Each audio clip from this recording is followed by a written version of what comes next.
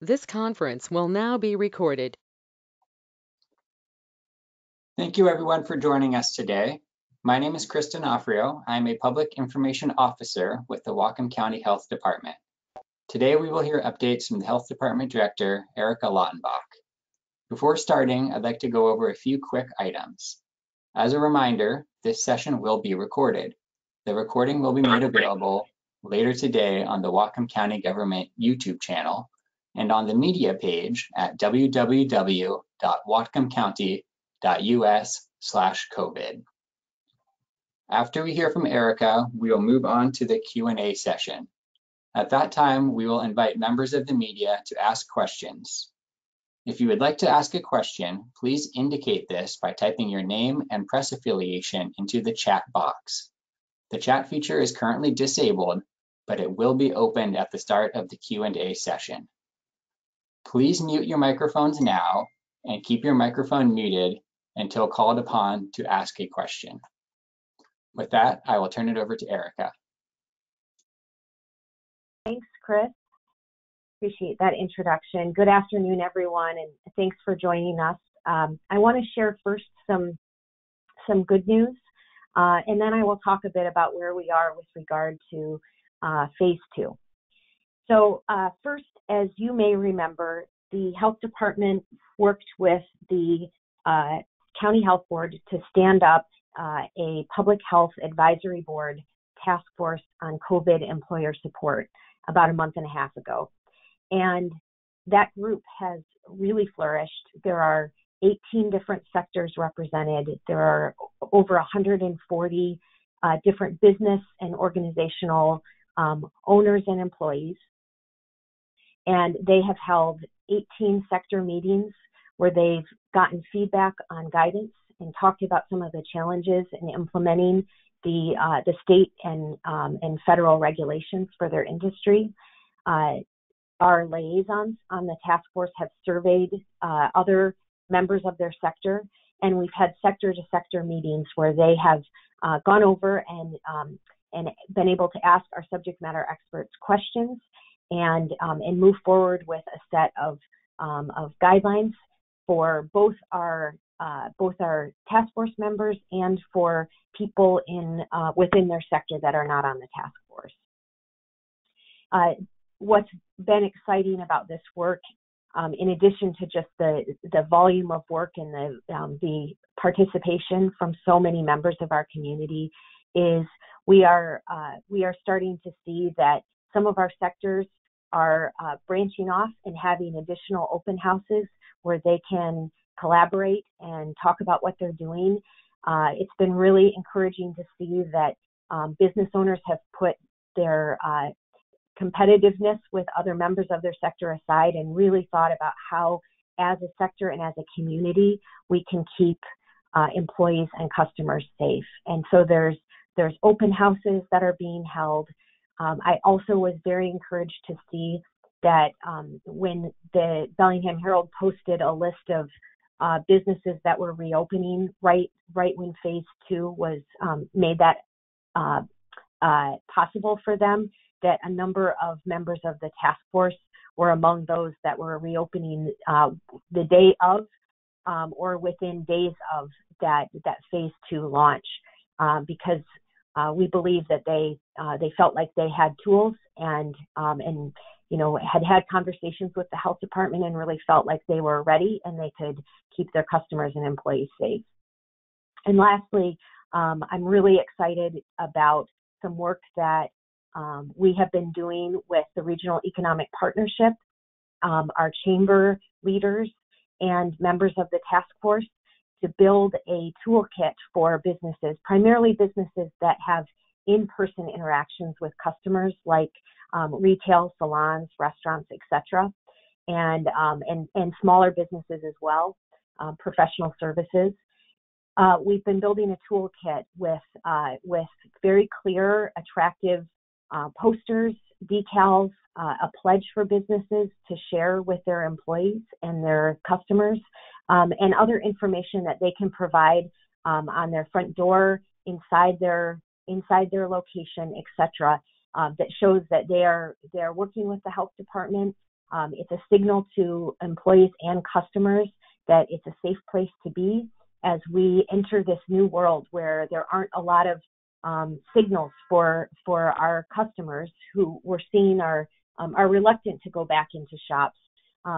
We're allowing them to be able to signal to customers that it's safe, that they're moving forward with measures, and they're keeping up on the guidance and making sure that their staff are trained and doing all of the right things. So we look to finalize that toolkit Monday or Tuesday, and we'll be pushing that out via the chambers and other organizations next week.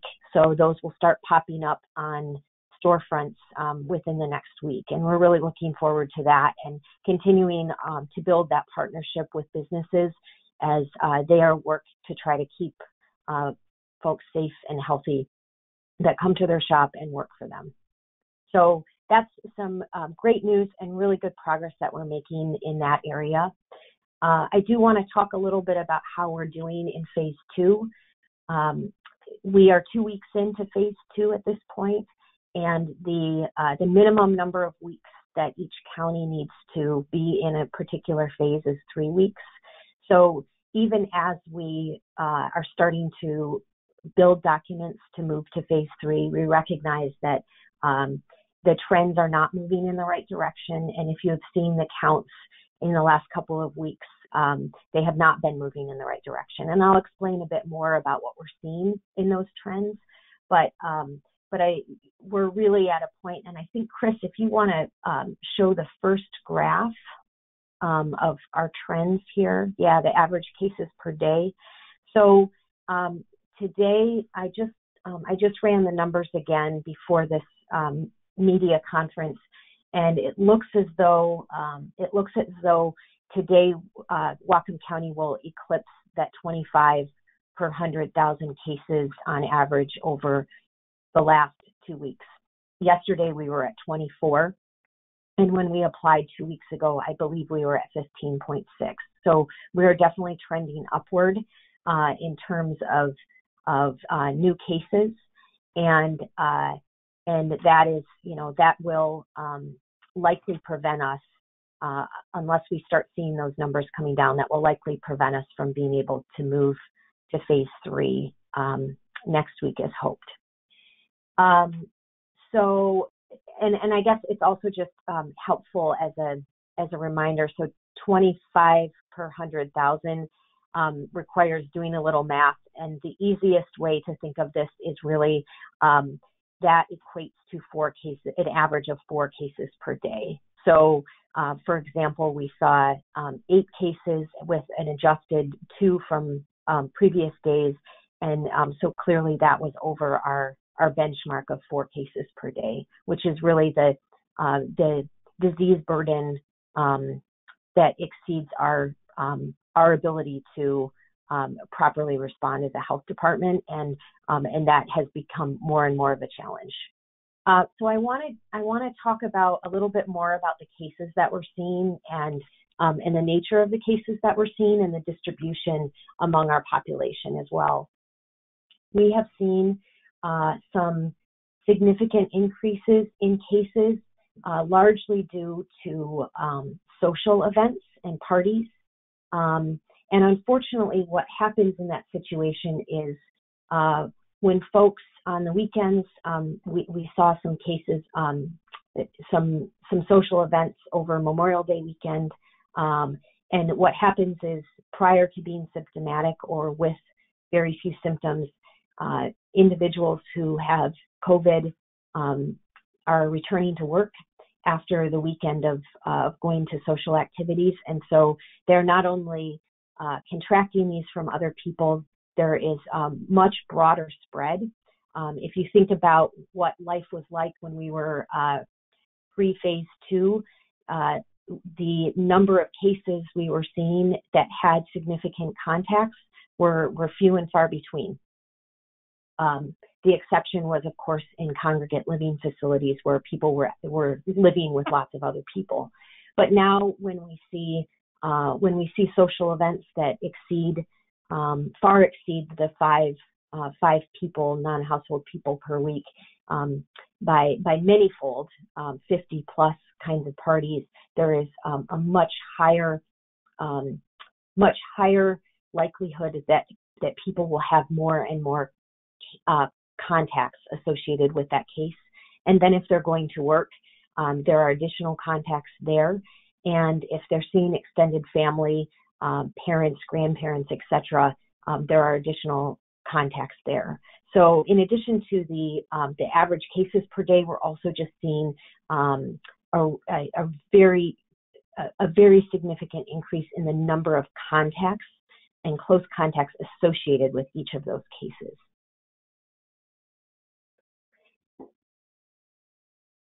So I will, let's see, Chris, could you forward us to graph 2, please? Okay. And so we have talked a little bit about this, but I just want to share, I think this data is really important. We have essentially completely flipped in terms of the age demographic that we're seeing in cases. So as you can see, in April, 73% of new cases were among people 30 years or older. And the last 3 weeks in June, we have now seen that 74% of cases, so nearly a full swap, 74% of new cases are among people 29 or younger. I also can show you the, Chris, if you could go to the next slide. So that's significant, and a significant new population that we as health officials are trying to reach. And then I'll also show you that you can see the increases by school district in the cases that we've seen. So all school districts have seen either decreases or essentially a hold steady pattern, except for the Linden School District. And that's where we're seeing the most dramatic increases in reported cases in that school district. So, so we continue to work through this, and we are very aware of the needs of the community, and really trying to do our best as a health department to work with businesses, to work with individuals who are identified as cases, to contact their close contacts and make sure that they get tested, and to maintain daily contact with everyone who is in home isolation and quarantine, to ensure that they have the information and supports available to them so they can successfully maintain their isolation and quarantine. But we are just today in a staff meeting this morning, we have 31 new people that we have to reach out to for an extensive, essentially a extensive interview today, and we're tracking daily, currently 133 people. So as there are more contacts associated with cases, there are many more contacts that we need to reach and make sure that that they are getting tested and able to maintain their quarantine. So with that, I will open it up for questions, and happy to field any that I can, and refer you to those colleagues of mine for those that I can't. Also, Chris, I think we're happy to share these data charts as well with folks that would like them.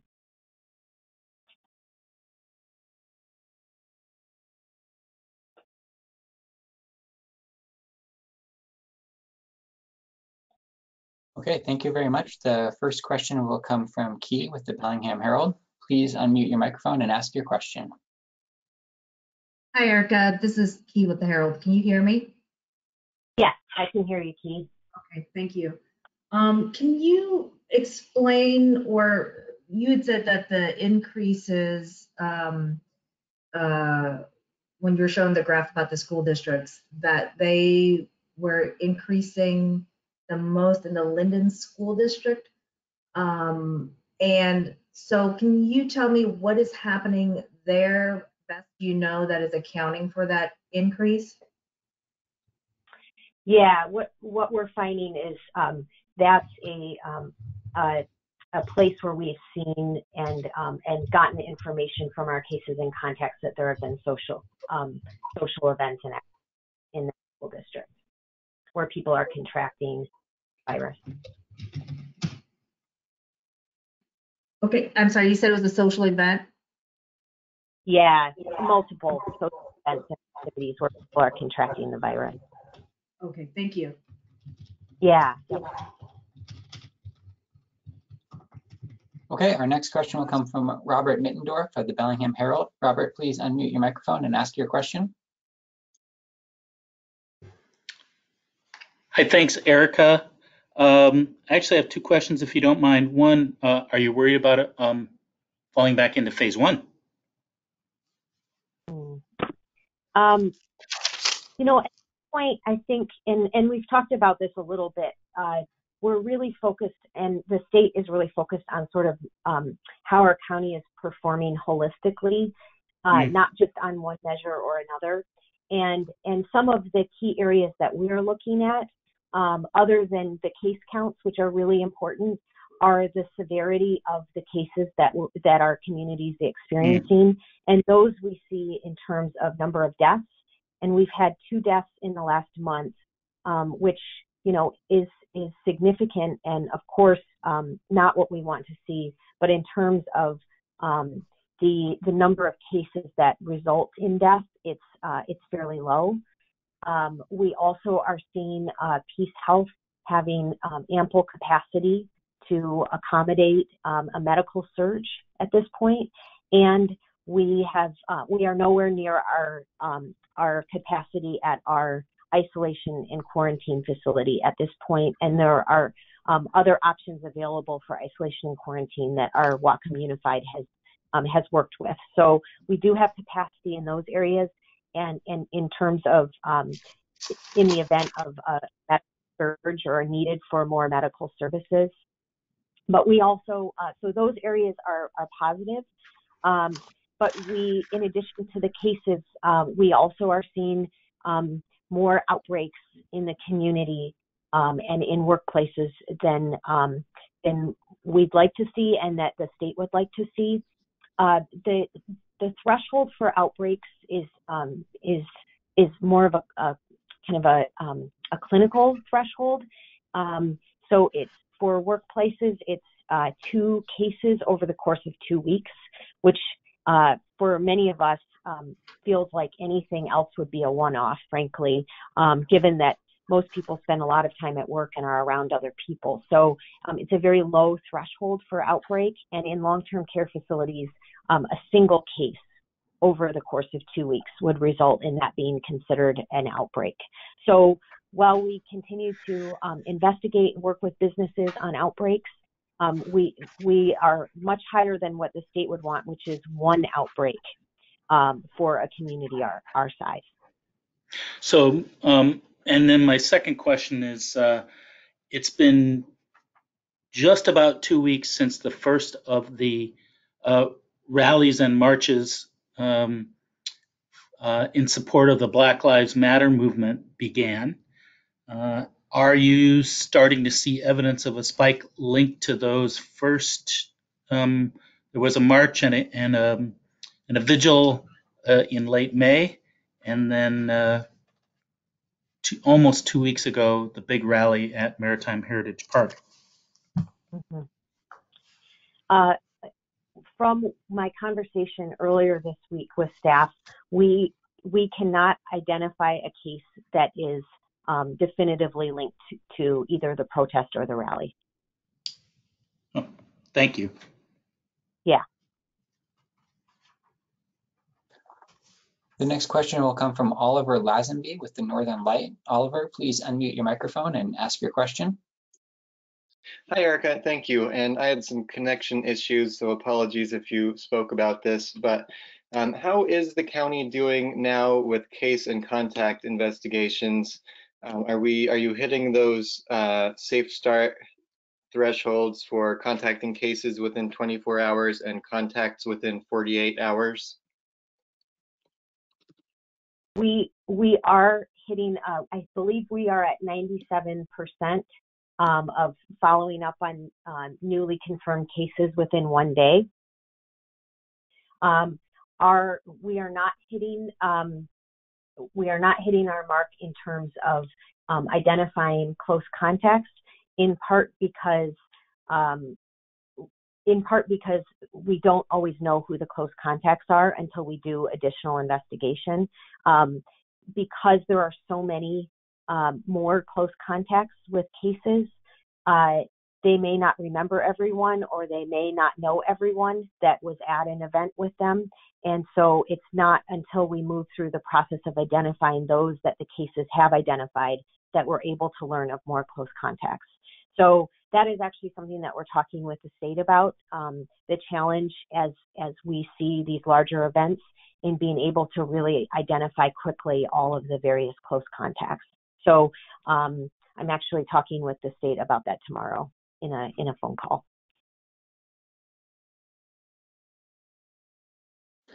Key has another question. Key, please unmute your mic and ask your question. Thank you. Erica, are you, speaking of gatherings, are you concerned that there may be additional gatherings this weekend because of Father's Day? And then also, could you please go over the numbers that you had talked about? I'm sorry, I'm trying to scroll through my notes right here. Sure. Where you had said earlier in the briefing that there were 31 new people that the health department has to reach out to for an extensive interview today, and you're tracking daily 133 people. Can you explain what you mean by those two numbers? Thank you. Yes, sure. So very short answer to your first question, emphatically, yes, we're very concerned about this weekend, about 4th of July, about any events and activities that are above 5 people that then result in our cases going up and create instability in our ability to move forward to phase 3. So we are very concerned about that. It has always been our goal to make sure that we move forward with allowing businesses to open and people to get back to work. And a very distant second goal is for people to have parties and socialize. And we're concerned that these social events and parties are putting all of that economic recovery at risk. The second question about and this is for context, just so you get a sense of the volume of work that's required of health department employees in terms of reaching out to all of these various cases and contacts. So each day when we learn of new cases, we reach out to them and do an extensive interview, which could take up to an hour or two, depending on the number of contacts and their ability to share the experiences that and the occasions that may have led them to become a positive case, as well as all the contacts that they have. So between newly identified cases and identified from cases additional contacts, we are doing these extensive interviews with 31 people. So that's a combination of both cases and contacts. And then as a requirement from the state, we need to reach out to everyone during their period of isolation and quarantine on a daily basis. So that number 133 are the additional people that we are reaching out to that are either in a period of home isolation or home quarantine. And that number changes every day as we have new people in quarantine or isolation, and as people graduate from their period of isolation and quarantine. But that's our today numbers. Yesterday, I think it was 172. So it varies. but we are required to make that daily contact just to ensure that that if people need supports like food delivery, diapers, rental assistance, etc., in order to successfully maintain their isolation or quarantine, that we're able to then quickly triage those to service agencies that can help provide those services.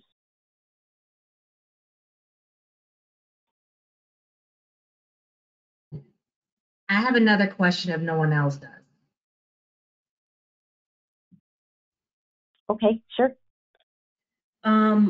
Related to the increase in cases and people gathering, we see a lot of griping on, I should say, griping and or concern on social media about masks. And they want to know why, or some people, I should say, want to know why there isn't more of a push from the health department in terms of enforcement. I understand the mask directive is a please do rather than you must, but can you explain that to people about why the health department can't enforce it or hasn't enforced it? Mm-hmm. This comes down to both a logistical challenge and a staffing challenge. We have 102 people in our health department, and we have a business response team, a quarantine and isolation response team, outbreak management team. We're supporting businesses through the task force. We are conducting case and contact investigations. We are doing drive-through testing, and we are also trying to uphold our essential service commitment to the public. So the idea that we would be responsible or in a position to be able to follow up on every complaint about people who aren't wearing masks is both logistically and staffing-wise impossible from our perspective. However, there are resources, given that now employees must wear masks. There are resources that the governor's website has a link where people can file a complaint if individuals within businesses aren't wearing masks. But in terms of customers and others wearing masks, we continue to push that. We continue to recognize it as one of the very few tools we have available to us in fighting this. We don't have a vaccine. We don't have treatment. We have hand washing. We have social and physical distancing. We have masks, and we, and that's about it. That's about all we have available to us. So we want to continue to push those messages that that masks are protecting each other, and that they should be worn, but we don't have the resources to be able to enforce it countywide. Erica, this is Chris Halterman from Liberty Road, and I have a question. Sure. So you talked about the fact that you didn't really have any data on any of the spike in cases coming from protests. Is our Whatcom County Health Department specifically asking whether or not they attended these protests? Because it has been reported that numerous health departments were told not to ask that question. Are you asking them, have you attended a local or statewide or any protest in the last 2 weeks? As we go through the extensive interview process, we ask them if they have had contact with other individuals, if they have been close to other individuals, if they have attended any sort of event or activity where they may have been exposed. We don't specifically call out protests, but we ask them that kind of a question, and sort of work through with them about what may have happened during the last couple of weeks. Okay, so then we don't know then specifically what large events they may have been at, because that question's not being asked. We are asking that question. We're not asking specifically if they went to a rally or protest. We're asking them if they've been to an event or other activity where they may have been exposed or where they may have exposed others.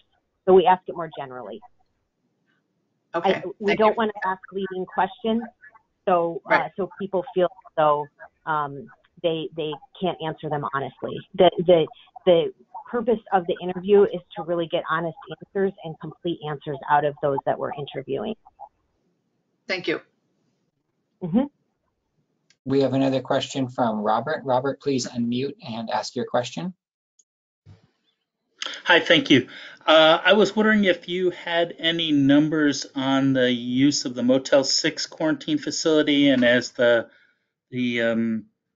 hotel at the airport that's been secured. Has that been needed? Mm-hmm. Thus far, the facility at the airport has not been needed, and the numbers really sort of vacillate each day for the facility, the Byron Street facility. We've had as many, I believe we've had as many as 14 rooms being occupied, and as few as 0, obviously. But it really depends on the day and what is happening in the community and the ability for people to safely isolate. So I believe we have some new intakes today as well, and the goal is to make sure that it's not at capacity, so we have room to move if we need additional people to go into the facility. Thank you. We have another question from Key. Key, please unmute and ask your question. Thank you. A follow-up to the mask question, Erica. You had indicated that logistically the health department, logistically and staffing-wise, the health department essentially can't enforce the mask request. But the other question I had was, can you enforce it as an organization as well? Do you have the ability to do so under the powers that you have with the directive that you have in place now? Thank you. Yeah, no, the directive is not an enforcement mechanism. It is it's a strong statement by our health officer. Our health officer could write a mandate, but at this point we have not chosen to do so because of the logistical and staffing issues. But that is an option if needed, and if we were able to figure out how to actually enforce it. Erica, I have another question. This is Chris from Liberty Road. So we have an uptick in cases, but do we have an increase in hospitalizations? We do not. I'd have to look at the hospital data from today, but that is an area where we are still meeting our metrics in terms of hospital capacity. Thank you. And I think, as we know from looking at data around the country and from the experiences of other countries, what we're seeing is because that switch in the demographic to primarily people under 30, we are not seeing, and in our case and contact investigations, we're not seeing the severity of illness that we do among older populations. So there's less need for medical treatment and care. As a reminder, I would like us to ask folks to use the chat function when they have questions. The next question request has come from Robert Mittendorf. Robert, please unmute and go ahead. Hi, thank you. I had forgotten to follow up that question earlier about use of the quarantine facility at the Motel 6.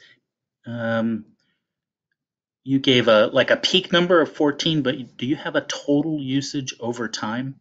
The number of people who've been there? Oh, I do not. We could probably provide. I know we could provide that to you. I just don't know it off the top of my head. Okay. You guys have my email if you wouldn't mind sending. And I had accidentally signed up for a third question, so you can ignore that one right after Key. Okay. Thank you. Thank you. Key, please unmute and ask your question. Thank you. Erica, is there, I'm asking this because we've had a few questions from some readers. Down in Seattle, they had offered free testing for people who were at the protests and the rallies. Is that anything that the health department is considering offering here as well? That's it. Thank you. Okay. We have talked about that, and at this point, we have chosen not to do that. However, if people have health insurance, the insurance commissioner has stated that health insurance may not charge copays, deductibles, or any other fees associated with getting a COVID test. So COVID tests are free for anyone who is insured, and there is a federal program that allows for labs and the health department and other medical providers to be reimbursed for any cost associated with testing uninsured individuals. So there should be no cost for people who want to be tested.